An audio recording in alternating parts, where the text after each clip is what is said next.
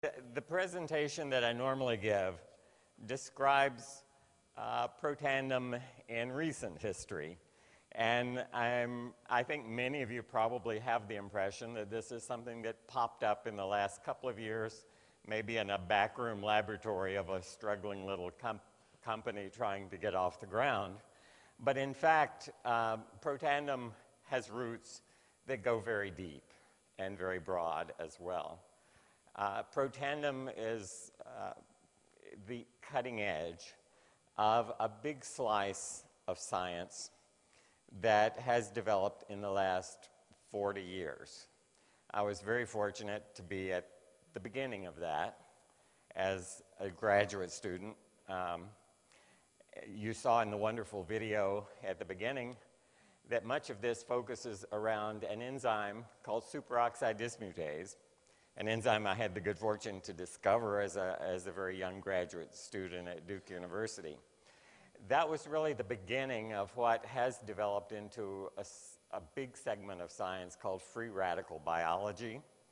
And what I want to try to do today is give you some sense of that history, some sense of the number of people, the number of hardworking, brilliant scientists who have been involved in the development of that over this period of 40 years.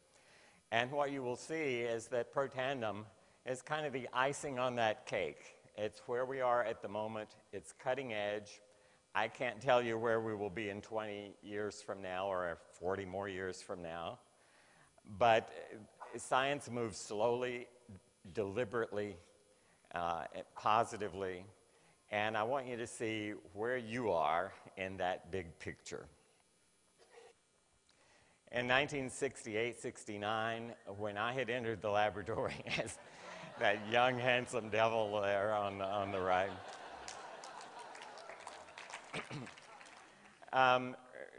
Erwin and I had the pieces in place. We realized that there was an enzyme in our bodies with the apparent sole function of catalyzing the dismutation, that means eliminating a free radical derived from oxygen. Well, it was a solution in search of a problem because the field did not recognize that biological systems could make free radicals. Free radicals are a reactive class of compounds. They're toxic. They can kill cells. And so here we were saying there's an enzyme in every cell in our body that with incredible efficiency gets rid of these free radicals. And a few people really grasped the idea. There was a handful of biochemists who saw the significance, who saw what this might mean. There were many more who sat there with their mouths hanging open a little bit, that these people had the audacity to suggest that there was an enzyme that could get rid of free radicals. It was a bit revolutionary at the time, but it was the first step. I remember specifically the day, this was actually the biggest eureka moment in this whole sequence. Scientists don't often have eureka moments. People think you run out of the lab every day with a test tube shouting, "Eureka, I just discovered something new." They're few and far between. But this one did have such a moment. And I had the idea of how to really prove this thing. I won't go into the details. I did an experiment that took a couple of days to do, and I had only hinted to my professor what I was about to make sure I was on the right track. I took the data into him on April 4th, 1968. I went in his office, and it was essentially the data shown here. And when I handed him the data, he, within seconds, grasped what it meant. And his expression was, oh, holy cow, it's a superoxide dismutase. And I'm extensively paraphrasing what he said. It had a little something to do with a cow, but that wasn't the exact expression. But that was the beginning. We realized that something big had just happened. We had no idea where it would go. We had no idea it was involved in any disease state, any pathological state. All we knew was this was a real curiosity. And we defined exactly what reaction this enzyme catalyzed, and so the science was on its way. So it became very clear that superoxide dismutase was essential for growing in oxygen. And the reason is, if you use oxygen, you make free radicals from it, and you need an enzyme to protect you from those free radicals. The next step, the next question that biologists ask when they're going through this process is, if you have an enzyme, you know it's important, what happens if that enzyme is lost or part of the activity is diminished? Does a disease result from it? And many of the genetic diseases that we have are the result of insufficiency of one of these enzymes that's essential to larger or greater, to lesser extent, for life processes. There were some clues right up front that there was a connection between superoxide dismutase, SOD, and other processes involved in disease. And so a huge question was, how are these things connected? Because it wasn't at all clear why getting rid of this free radical that people were reluctant to even accept had something to do with a basic process and taking place in all of our bodies, a disease process, inflammation. And the answer to that came from another wonderful scientist who unfortunately passed away about 5 years ago, also here in California at the University of California, San Diego, and at Scripps in La Jolla, just up the road. Bernie Babior discovered in 1974 that activated white blood cells, these are the cells that handle inflammation in your body. They also handle getting rid of microbes in your body, keeping your body free of infection. These cells made superoxide radical. They made a lot of it. And what occurred to Bernie, and what turned out to be absolutely true, is these white blood cells make this reactive chemical in order to kill invading microorganisms. This is the phenomenon I've referred to, someone reminded me last night, of Mother Nature making a silk purse from a sow's ear. Or if life gives you lemons, make lemonade. This free radical that most of our cells were trying to avoid making had been put to good use by some very important cells in your body, the white blood cells that keep you free of infection. And so when those white blood cells encounter a microbe, a virus, a bacterium, they eat it like an amoeba eats something smaller than itself. They flow around it, engulf it, and they bombard it with this free radical. Well, the very process that keeps you free from infection also causes some problems for you, because we have diseases that are autoimmune diseases. Rheumatoid arthritis is maybe the best known of those. What happens in rheumatoid arthritis? The white blood cells get their wires crossed a little bit. Their job is to figure out what's part of you and what's not part of you. If they see something that isn't you, isn't self, they kill it, because they assume it's an invading microorganism, a virus, a bacterium. Because there are lots of parts of you to keep track of, we have autoimmune diseases when these cells get confused, they make mistakes. They see the lining of the joints in your body and they think, I don't recognize that as self, I'm going to attack it and kill it. And they try to kill a specific part of your body by bombarding it with the weapon that they have, that is superoxide radical, that they use in other situations to kill microbes. Now it's directed at the lining of your joint. So you can see there's a crossover between immunity, keeping your body free of invading microbes, and inflammation, which is what happens when these wires get crossed a little bit and the artillery is directed not at the invader, but rather at self. This was an absolutely key recognition by Bernie. I immediately did a study. Bernie was considered with the immunity part of it. I wanted to show the inflammation part of it. And so I showed in this very brief study published in the journal Science that superoxide radical could degrade the synovial fluid in your joints. The synovial fluid is like grease in a joint in your automobile. It lubricates it. It allows the joints to move. It's essential for their function. When you have an inflamed joint, if you have an arthritic joint, that synovial fluid is broken down. What I showed is that the superoxide free radical made by these white blood cells could break it down. And the SOD could prevent it. It could protect that synovial fluid from being broken down. So pieces of the puzzle started to fit together. Bigger diseases and started to fall into place, notably cancer. One of the primary causes of death in the United States.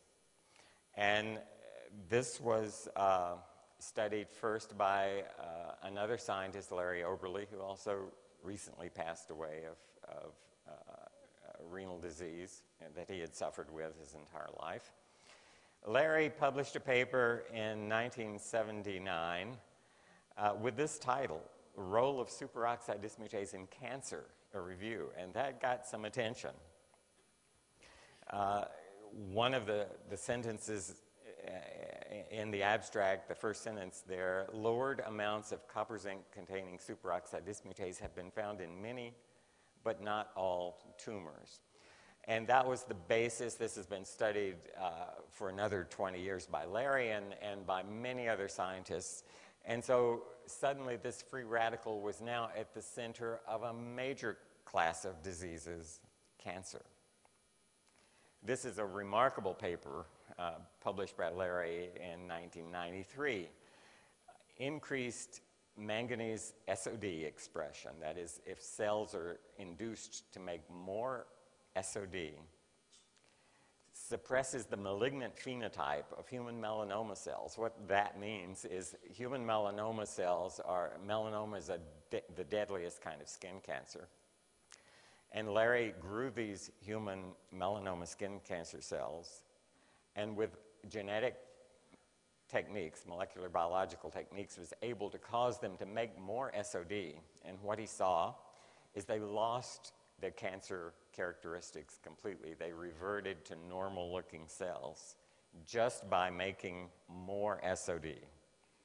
All right, so again, superoxide dismutase at the interface of this hugely important disease process. And it didn't end there. Diseases, actually the primary killer of Americans is heart disease. And heart disease is, it does involve some inflammation. Many diseases involve inflammation, but it has another mechanism altogether different. You hear about blood clots forming in coronary arteries. That's what we're all terrified of. When that happens, the blood supply, the oxygen supply to the heart muscle is temporarily interrupted, at least to a portion of the heart muscle. And oxygen is cut off from that muscle. What physicians try to do, if you're rushed to an emergency room, the first thing is to restore the blood flow as soon as possible to get that tissue oxygenated again so it can keep functioning.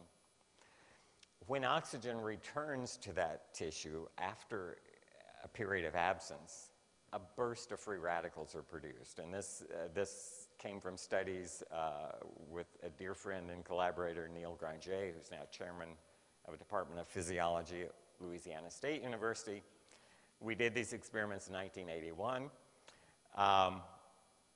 not with great foresight. Again, often experiments are kind of stumbled across, and this was no exception. And the model was not heart. The big organs that suffer from ischemic injury are heart when you have a heart attack and brain when you have a stroke. And the mechanism is almost the same, it's just the organ is different. Neil was studying intestinal ischemia, which again is a big problem. Any organ in your body can be affected by this kind of injury.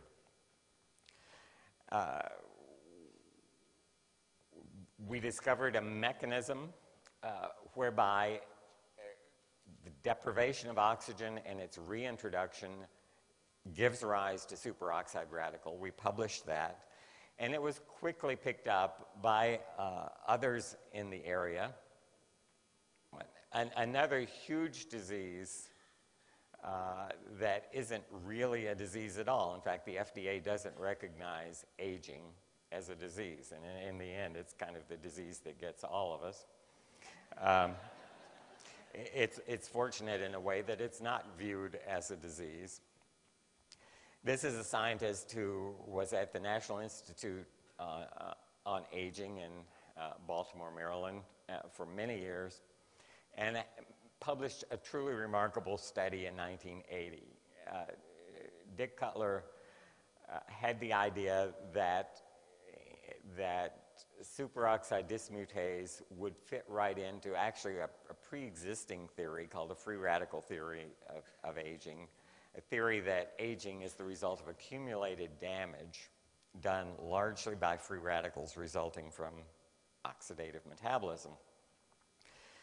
And Dr. Cutler measured the amount of SOD in the livers of about a dozen different species. Some of these species live only a few years, some of them live 10 or 20 years, some of them live like humans, maybe 80 years. And it turns out that lifespan of those species was not directly related just to superoxide dismutase content, but when he measured the metabolic rate of their liver, that is, he had two parameters. One, how much free radical protection is there in the liver, how much SOD. The other parameter, how much oxygen is that liver burning? What's the rate of oxygen consumption in the liver? And so that's what determines how many free radicals are made. And the other part of the equation is how much superoxide dismutase is there to get rid of those free radicals. When he looked at that ratio in various species, he saw a linear relationship. That ratio increased with the longevity, the mean life expectancy of the species. So organisms that, regardless of how much oxygen their liver consumed and how much free radical they made, if they had an abundance of SOD, they lived a long time. If they had a paucity of SOD, not much of it, they had very short lifespans. That got the attention, again, of a huge segment of science, the people, gerontologists, people interested in aging. It led to papers like this, again, using cutting-edge molecular biology techniques. Raj Sohal in Dallas showed that he could introduce extra copies of the superoxide dismutase gene into a primitive life form, fruit flies, and they would live 30% longer. So what he was doing was modifying this ratio that Dr. Cutler had found, more SOD with a given constant amount of free radical production would increase the lifespan of an organism.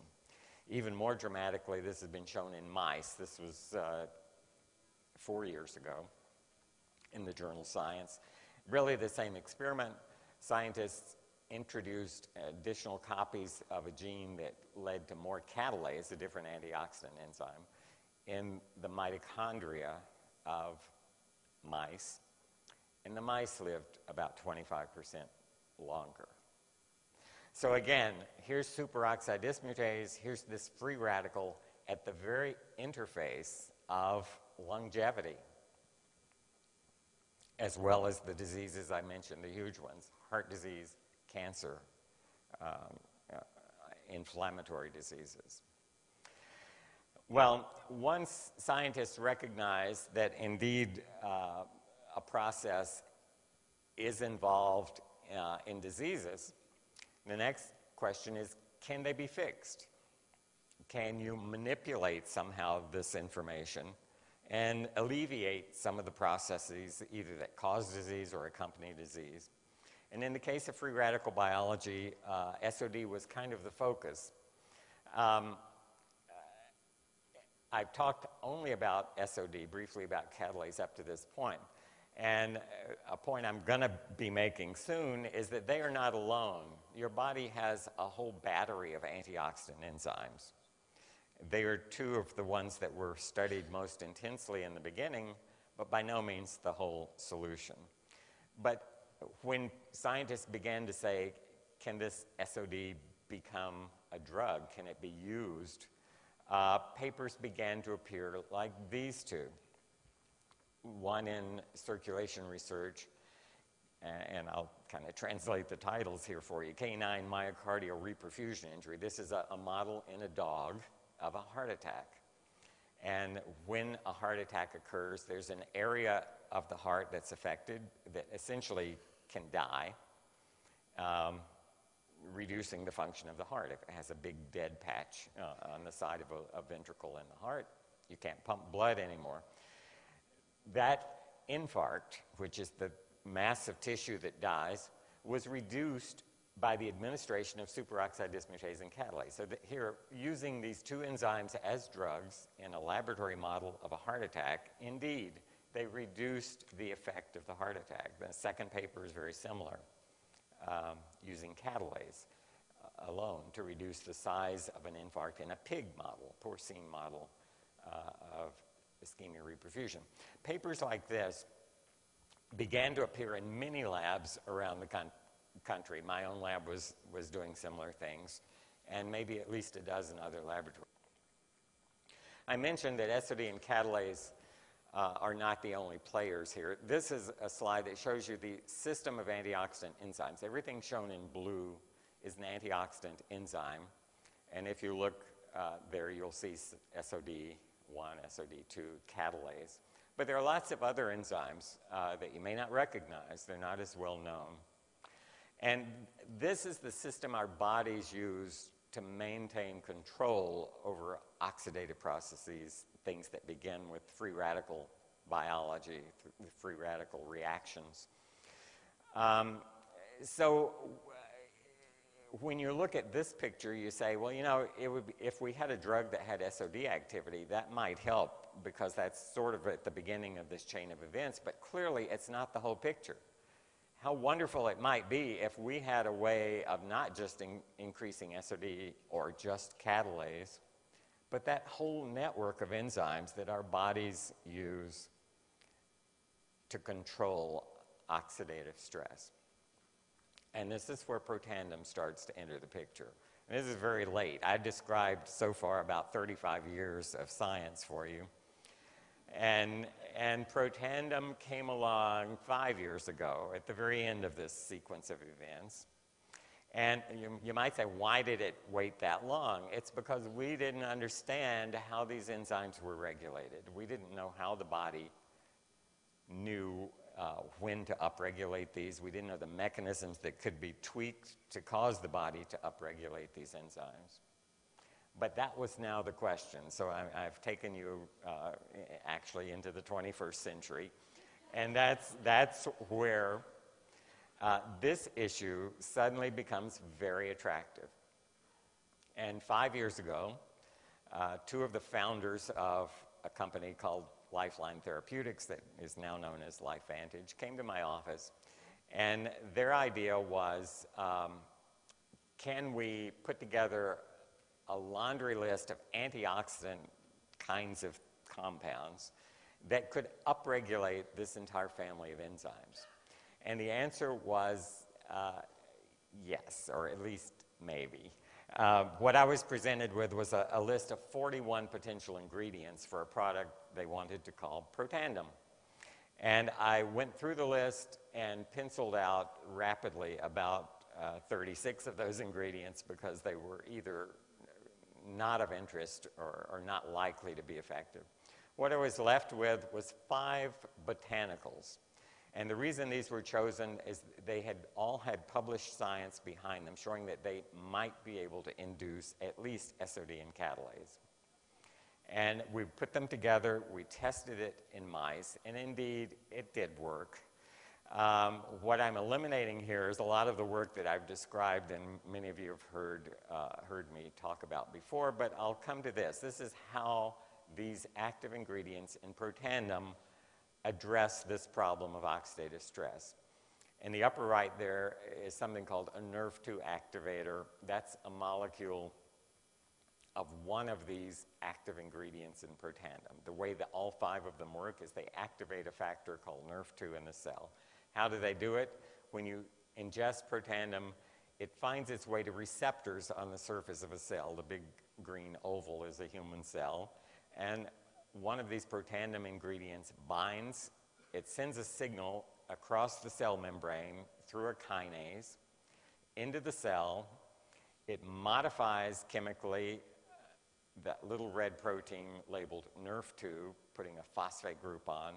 The protein is liberated by this blue protein that's been holding it in the cell cytosol, releasing it so that a little red protein can find its way into the cell nucleus, where the DNA resides. It binds to a segment called the antioxidant response element, a sequence of DNA common to all of those blue enzymes I showed you in that network of enzymes. That's the switch. The antioxidant response element is the switch on the DNA that says, express this gene, make its gene product. The whole family of antioxidant enzymes is then expressed in the cell. The concentration is elevated, and that cell now has greatly increased protection from oxidative stress. We published this in 2006. Many of you have seen this. This is a measure of oxidative stress in our human clinical trial where we tested these 5 ingredients in humans to see if indeed it could lower oxidative stress. Many of the participants in this trial were taking conventional direct antioxidants, vitamin E, vitamin C, the blue dots. And as you can see, those direct antioxidants were not decreasing oxidative stress with age. In fact, if you draw a line just through those dots, you see that in fact oxidative stress was higher in the people taking direct antioxidants, vitamin E, vitamin C. What happened to these same people when they took the 5 ingredients in Protandim? They took the commercial product, Protandim, for 30 days. And these are the results from those same people. So the 80-year-old on the extreme right, you can see had a high level of about 3 before Protandim, reduced to 1 after Protandim. And in fact, if we get rid of the old data and now just look at these people ranging in age from 20 to 80 years old, what you can see is that the increase in oxidative stress previously seen with age has been completely eliminated. And looking at this parameter in their blood samples, I cannot now tell you who's 80 years old and who's 20 years old because they all look the same. After 120 days, this was maintained.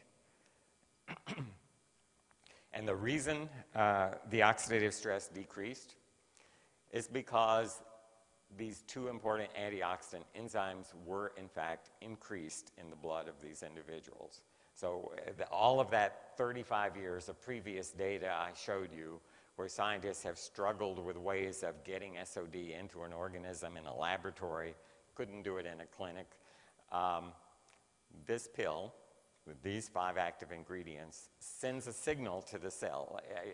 Rather than trying to put in SOD and catalase, it's telling the cell, make more SOD and catalase. The cells respond, and so your entire natural antioxidant network is increased as a result of this signal to your cell's DNA. A paper published only a couple of months ago says why the formula, why Protandim is special. There is synergy among these 5. If you look at the 5 individual ingredients, you can see here looking at one antioxidant enzyme, heme oxygenase. Not one of the 5 has a substantial ability to induce this enzyme on their own, but the 5 together produce an 18-fold increase in that enzyme. All right, synergy is defined as a result that exceeds the sum of the individual parts. And that uniqueness to the Protandim composition has resulted in the issuance of a US patent. The composition is protected. It can't be knocked off. And it does some really remarkable things. In this 40-year period, more than 60,000 scientific papers have been published. Again, to give you an idea of the magnitudes, probably more than 500,000 pages of published studies showing the various roles of superoxide in more than 100 human diseases, some say 200. And you can see that Protandim entered this picture in the year 2005, 2004, which is really the end of this. That's why I referred to it in the beginning as the icing on the cake.